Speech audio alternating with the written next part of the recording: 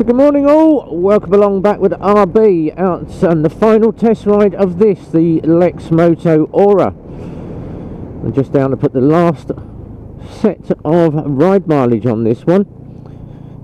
So rather than stop at the local garden centre to do the shoot from there, we're just out on the urban route for the moment and just clocking up the final few miles on this at 40 mile an hour.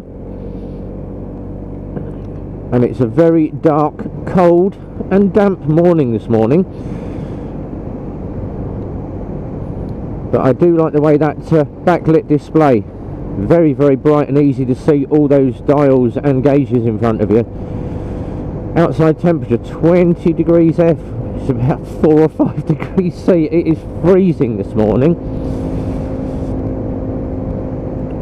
but needs must out ride testing this one.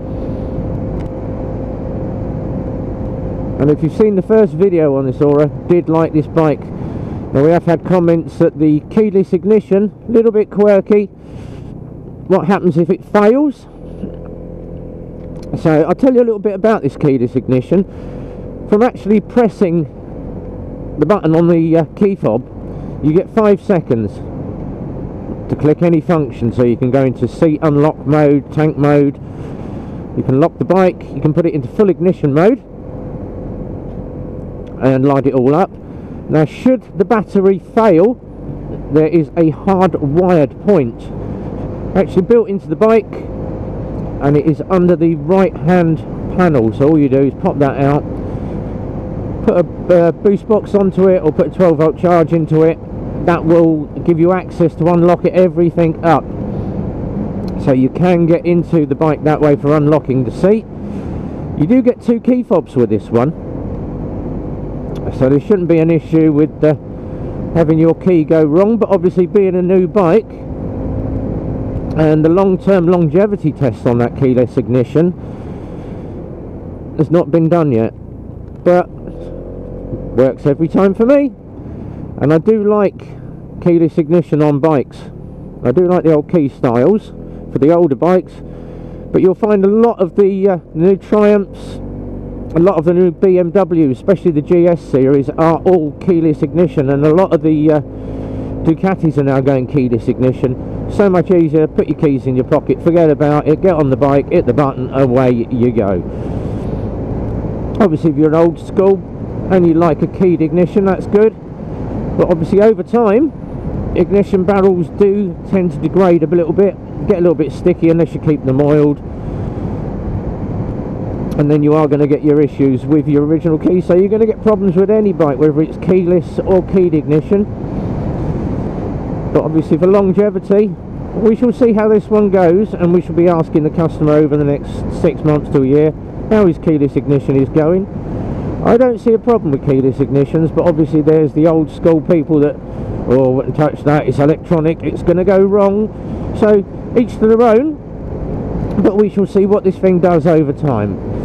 As for riding on this bike is so comfortable. Now obviously people have said, is this going to replace the Chieftain? I do not know, and I'm not going to assume anything on that until I am told by Lexmoto, but I know the Chieftains are very hard to get hold of at the moment. We have had customers asking about the Chieftains, and you can't get them for love or for money. So we shall find out what is happening. But obviously the Chieftain is a very big maxi scooter, and obviously the Aura is as well. But personal opinions, I prefer the Aura to the Chieftain. It's a little bit more nimble round the roundabouts, a little bit lighter, handles a hell of a lot better, and it's very easy just to throw this around.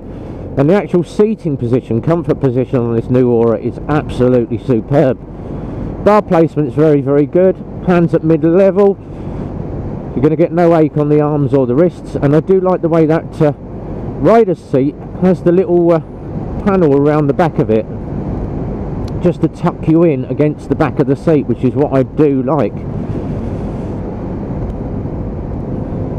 But this one is absolutely superb, absolutely love this, and it is a very nice scooter to ride. Braking on it is absolutely superb. Mirrors are spot on perfect, just where you want them, and it's a very, very good ample view of the road behind on these mirrors. So all round, absolutely fantastic bike, and especially with all those functions in front of you. You've got your fuel, you've got your battery charge, miles an hour, mileage at the bottom, rev counter is on the right hand side, and you do get that extra clock to the left that tells you your speed as well, but it does ride absolutely superb. Loving riding one of these, and obviously I'm not a scooter lover, but I do like the Titans. I love this Aura.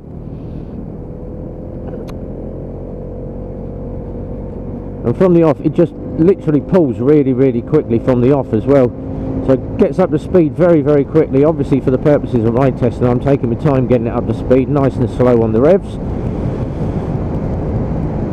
And as I bang on about in every video, and there are a lot of comments on the Lexmoto owners page official and Lexmoto owners UK, what should we actually be doing on ride testing? 40 mile an hour, first 500k, 311 miles, service, then you can do 50, and that takes you up to 1500k, 932 miles. Once you've had a second service, you are good to go to full speed. Stick to what Lexmoto tell you. That's on the paperwork, that is what they're stating. Don't listen to the twaddle that other dealers are saying, oh, you can go straight up to full speed, blah blah blah. All you're going to be doing is cooking your piston. So I would say stick to what you are told. It's in your handbook, it's in your manual, it's in all the paperwork that's given to you. Stick to what you're told by Lexmoto. Slap on the wrist if you don't. So what we're going to do now, quick flip down the dual carriageway. We've done a little bit of urban, so we've done the reverse route today. We're going to go back down the dual carriageway, one quick flip down the dual carriageway, back in onto the urban route, and then job is a good one. 23 miles on the bike, and a quick shoulder check before I pull out into traffic. Very easy to see these indicators. Now the only thing I did find, obviously that's only got the one indicator light that just tells you which one is on. I would have preferred a left and a right one, but you can see your indicators are on. If you press right, you know you're going right.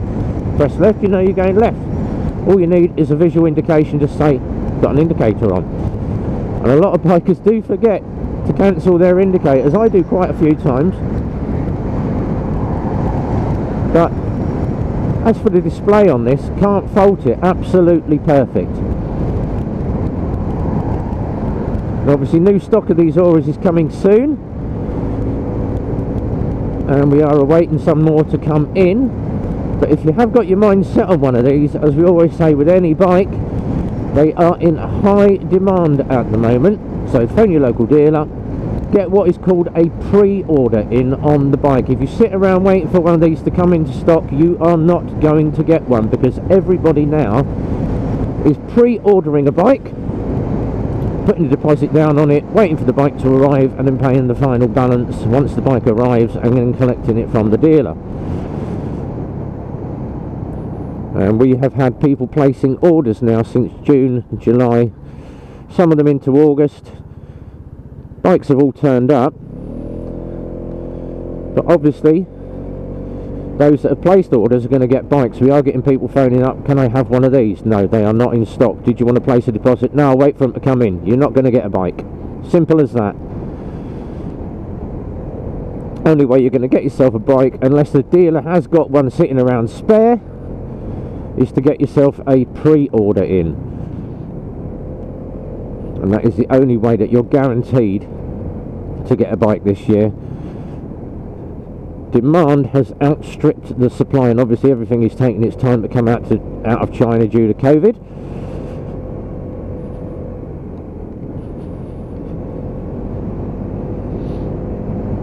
And we do have a lot of Titans in stock at the moment, so Titan is our biggest seller. Lots of Titans coming in. Have got coming in some Iskers, some Assaults. Michigans are on order again, and I am managing to sell bikes quicker than I can get them in at the moment. Everyone is placing pre-orders and deposits on them, but good for those customers because at least they're guaranteed a bike. So lots of ride tests coming up over the next few weeks. But 25 miles in now on this one. Obviously we've done a little bit of extra ride testing on this one.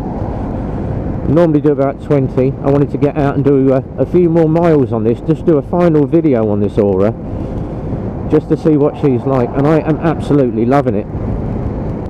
Gorgeous little scooter, and you can't fault this Aura. Absolutely perfect.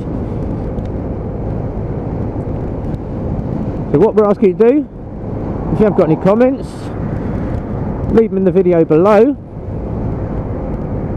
Let us know what you think.